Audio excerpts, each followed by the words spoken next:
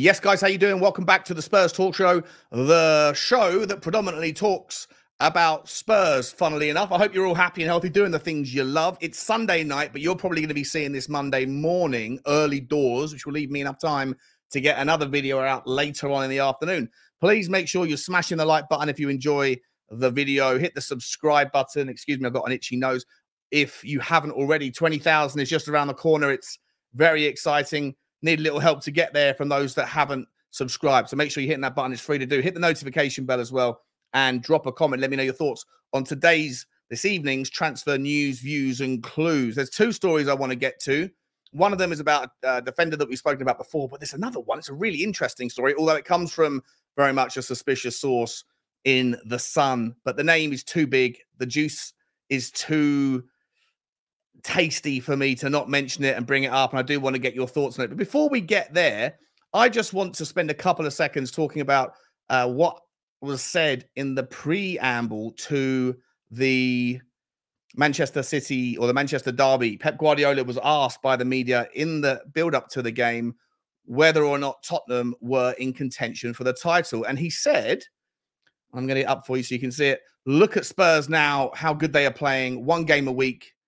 They have to be fresh all of the season. They are out of the Carabao Cup. So Spurs will be there for sure. Definitely. With the quality they have, always they had the quality. And now with the manager they have right now." Look, I don't know what his intentions are. I'm sure it's 5D chess from Pep Guardiola trying to add additional pressure. Maybe it's being sincere. I think it's far too early for all of that stuff. But you know, they could also read into it as a little sly dig maybe at Antonio Conte, the way he's saying we've always had the quality, but now with the manager we have now, I don't know. Manchester City away is coming up in, I think, 3 weeks' time, 3.5 weeks' time. So maybe he's just trying to start the kind of conversation that it's the clash of the title challengers or one of them. I don't want to get too much into it, but just thought I'd, raise it with you that whenever Ange is asked about whether we have title contentions, he says, let the fans dream, but let's not really talk about that stuff yet, one game at a time. But when Pep Guardiola is asked, he's absolutely throwing the pressure in our direction. It's all good with me either way. Doesn't change the way I feel. But we are going to need additional resources if we are in any way, shape, or form going to compete in January, February, March, in the kind of business end of the season. Then at the very first and next opportunity, Tottenham are going to need to bring in some reinforcements. We know we're probably going to need a centre-back. There's ideas out there now that we might need a left-back, given Ben Davies' performance just was a little bit kind of exposed, I think, his lack of pace and how teams will target down that side if he is in and if Destiny Udogi's out for too long. Personally, I'd love to see Tottenham sign Fulham left back Anthony Robinson. I think he is a brilliant player, not going to cost the world. 26 years old, got the Premier League experience, got the pace, got the ability to get forward, and he can get back and defend very well. It shouldn't be something that we should think is out of reach if we wanted to go down that path. Although I don't think that's the priority, or at least it's not at the top of the list. A centre-back certainly is, and we're going to talk about Tosin Adarabioyo. There's an article out about him that I'm going to bring to your attention. But we're also obviously looking for forwards. We're looking for maybe a wing forward on the left-hand side to replace Richarlison. We're also speaking very often on this channel about the likes of Santiago Jimenez or Sergio Guirassy. Lots of links from Tottenham to those sorts of players. We did speak on the last video about the kind of complexity of what do you do with Sonny if you go and spend big on a striker. Do you shoehorn him back into the left wing spot? Does that create unnecessary disruption to what is essentially working right now? But in any event, all of that stuff is out the way. This story is coming out of the blue. I never in a million years thought that Tottenham would be linked with a player like this. 33-year-old. So it's probably unusual. And I'm going to say it right now. It's coming from The Sun. So, as I say, it's not the sincerest or most reliable of sources. However, they've done like 3 or 4 different versions of this story online today, and Tottenham are not the only club linked. We're going to get into it, but it's for 33-year-old Real Madrid, absolute legend, possibly, in my opinion, the world's greatest passer of the ball, certainly playing today, and he's in the conversation for one of the greatest passers of all time. 33 years old. I'm going to get to the story. Um, Obviously, it would require something like Pierre Højbjerg to move on and go in a different direction. And if there was then a need for us to go and bring in a midfielder, this is the story. And I thought it was too good not to talk about. So, Toni Kroos is sounding out the possibility of finishing his career in England if he fails to nail down a new deal at Real Madrid. The German midfielder is out of contract next summer and has always fancied a crack at the Premier League. If there are no talks with the La Liga giants by Christmas, he could be available as early as the January window. Kroos, 33, wants to continue playing in the Champions League, and his representatives will sound out Arsenal, Chelsea, Tottenham, and both Manchester clubs. He previously worked with Pep Guardiola at Bayern Munich, and Champions City lost an experienced head when Ilkay Gundogan left last summer. Spurs is a likelier destination, with sources claiming Real would only seek a nominal fee for a player who has been at the Bernabeu since 2014. Since his arrival at the club, Kroos has helped them to win the Champions League 4 times among 19 major trophies. The midfielder has made 430 appearances for the club, scoring 28 goals and assisting 92 more in all competitions. Should Kroos join Tottenham, he would be a different signing to what the club has made since the arrival of Ange Postecoglou. In the summer transfer window, the club focused on younger players such as Brennan Johnson and Mickey van der Ven. James Maddison was the most experienced outfielder brought into the club. The new philosophy has worked wonders at Spurs so far this season, as they currently sit top of the Premier League table. After Spurs beat Crystal Palace on Friday, Postecoglou has now collected 26 points from his first 10 Prem games. That record is better than anybody else, including the likes of Jose and Arsene Wenger. Should Kroos join the club in January, then he could offer vital experience to help the club maintain their challenge at the top of the table. Look, it's a fascinating story. Obviously, we've got to take it with the relative and the relevant salt pinching that is required when the Sun do bring out these sorts of stories. And for what it's worth, when you type in, I'll show you, when you type in Toni Kroos into Google right now, you can see a lot of different teams that are being linked with him. Manchester United now invited to move for Real Madrid star. Real Madrid's Kroos to join the Premier League from ESPN 19 minutes ago. Newcastle consider shock move for iconic Real Madrid star. Tottenham, according to Sportsmole, lead the Toni Kroos race as midfielder eyes the Premier League move. Listen, I don't know obviously the situation. I don't know the credibility of it. What I would say, as I said to you before, guys, this guy is in my opinion, the greatest passer of all time. And in the last 365 days, his stats do not in any way, shape, or form disappoint. Let me just, this is for a 33-year-old playing for Real Madrid. Let's just have a look at his standard stats. Obviously, he does chip in compared to other midfielders with the odd goal here and there. Certainly, his assists are up there in the top sort of 12 percentile. Where I think you have to really sort of zone in, though, is shot creating actions. I'm trying to find it on here. Where is it? Shots from free kick. No, that's not it. I'll come to it in a minute. We'll come back to that one. But look at their passing. There is not a better. He's the number one passer in all of the top leagues in terms of passes completed per 90 minutes, passes attempted, his pass completion. Okay, there might be someone a little bit higher, but not at the same frequency of passes. Total passing distance, nobody's more. Progressive passing distance, nobody has more. He's in the top for shorts, for mediums, and for long passes, all of which are completed. Obviously, the long passes is down a little bit. That's obviously where he gets his knockdown. But you just don't find a better pass for the ball. He's not blessed with pace. He isn't the fastest guy, but his positional sense is sensational. He knows where to be when he needs to be there.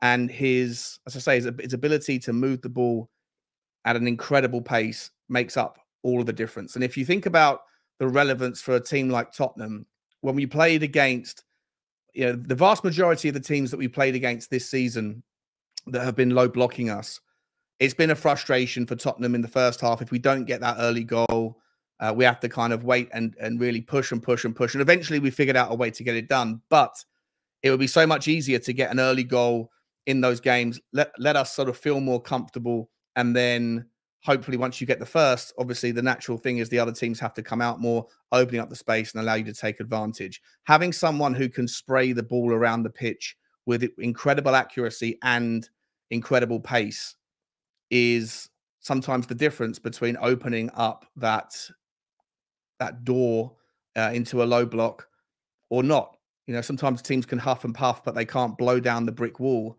without someone who can get the ball where it needs to be faster than running with it. And someone like Toni Kroos is the guy. He also uses an incredible different style of plays, switches, crosses, you know, the long balls, the short balls, everything about him. He's a set piece specialist as well. And this is the thing, when you look at for Real Madrid, he's in the top 5 percentile across European top 5 leagues at shot creating action. So he's not necessarily always the guy who's on the end of it, but he is the guy that is doing things that leads to a shot in the end and that leads to a goal in the end. And that to me kind of gives the credibility. Not that I think that I need to sit here and justify the move, whether or not he'd want to come to Tottenham. The article says he wants to be playing Champions League football. Well, hopefully Tottenham will be playing Champions League football next year. Obviously, there's a lot of other clubs that would be able to kind of put their name in the hat for him. And I don't know whether or not he would expect extraordinarily high wages if Real Madrid didn't offer him that final contract. Then maybe he might be priced out of the market. But according to The Sun and according to some of the people that have aggregated off of that, ESPN as well, they're saying that, you know, from other sources than just where The Sun are getting theirs, that Tottenham are leading the race. And for me, guys, I think it would be an absolutely phenomenal signing. And I think the justification, not only with his on the field stuff, but that leadership quality, if we are going to go into the Champions League next year and try and compete on more fronts, you're going to need someone in and around the team, especially in the midfield, that has been there and done it and can offer that kind of that quality. I think if you look at teams like Chelsea right now, amazing amounts of talent and youth-based talent, youth-centric talent on their side, much like Tottenham, but very few players that, you know, are a little bit steady heads and that can grab the game by the kind of scruff of the neck when necessary, reinforce the message and the narrative on the pitch, and at the same time in the background, in the dressing room, be calming people down as we go on this journey together, where we've got a lot of young players that haven't necessarily had exposure to the biggest tests and the biggest environments, the biggest arenas just yet. So for me, I think it would be a phenomenal bit of business if it happened. I think it would be absolutely out of this world. I would absolutely love to see it. Do I think it's likely to happen? No, I don't. But a man can dream. I'd love to know your thoughts. Do you give it any credibility at all? Tell me on the scale. Are we going, it's at least credible, or is it just that the Sun just doing unbelievably shameless clickbait stuff? And am I just as bad for putting it out there? I am going to put a thumbnail saying clickbait warning, so just so I'm kind of removed from the guilt process of showing it. Listen, a story that's far more plausible is also something we're going to talk about, just to kind of give you the last little tidbit. And this is from it's a Team Talk aggregated story, but it's coming from elsewhere. And it says Tottenham are gifted a second chance to raid London rival, with the star man set to leave in January. A Fulham star Tottenham attempted to sign in the summer is set to leave the Cottagers in January, and manager Marco Silva is set to be given funds to make 2 statement signings per reports. Spurs were in the market for several additions in the centre-back position in the off-season. Mickey van der Ven was successfully lured from Wolfsburg to the tune of 43 million, including add-ons. However, with the fellow new signing, Ashley Phillips, viewed as a long-term project, an established second signing at the heart of defence eluded Ange Postecoglou. The transfer miss hasn't affected Spurs thus far, with Romero and Van der Ven quickly forming a fine pairing. However, with Davinson Sanchez sold to Galatasaray, reliable depth is in worryingly short supply. Eric Dyer remained, though doesn't appear to be fancied by Postecoglou. As such, Tottenham have been tipped to go back in for a player they attempted to sign in the summer, Tosin Adarabioyo. The 26-year-old was Fulham's standout centre-half last term, though angled for a move away in the off-field. In the off-season, Spurs and French side Monaco both showed interest, though a move did not come to pass. Tosin is currently sidelined while recovering from groin surgery. However, according to Football Insider, he's in line to be sold in the winter window when fully recovered. Football Insider states Tosin is set to leave Craven Cottage in January, and Fulham fully expect to receive significant bids. Tosin is out of contract at the season's end, and as such, the January window represents Fulham's final chance to secure a fee. The Evening Standard recently suggested Tosin could sign a new contract with Fulham, though FI don't share that view. Instead, an exit is reportedly expected, and Tottenham will have a second shot at signing a Premier League proven option to reinforce their defensive line. How much Tosin might cost wasn't speculated at in the piece, but given the player's contract is running down, Fulham's bargaining power is severely weakened. Guys, what I would say, about Tosin Adebayo, that he does fit all of the kind of the criteria that I'm looking for. A player that has the pace, has the talent. He's not of the same level as Mickey van der Ven or as Christian Romero, but it would reduce the drop off. He can get back, and I think he could also play. Generally speaking, I think he could cover in both positions. There is one other player, guys. Obviously, we're talking about a lot about Lloyd Kelly from Bournemouth, but there's a player for me that's really standing out right now in the Premier League. A 21-year-old who comes from Carlisle originally, and I think he was bought about 3 years ago by Everton for about £1 million. He's been loaned out.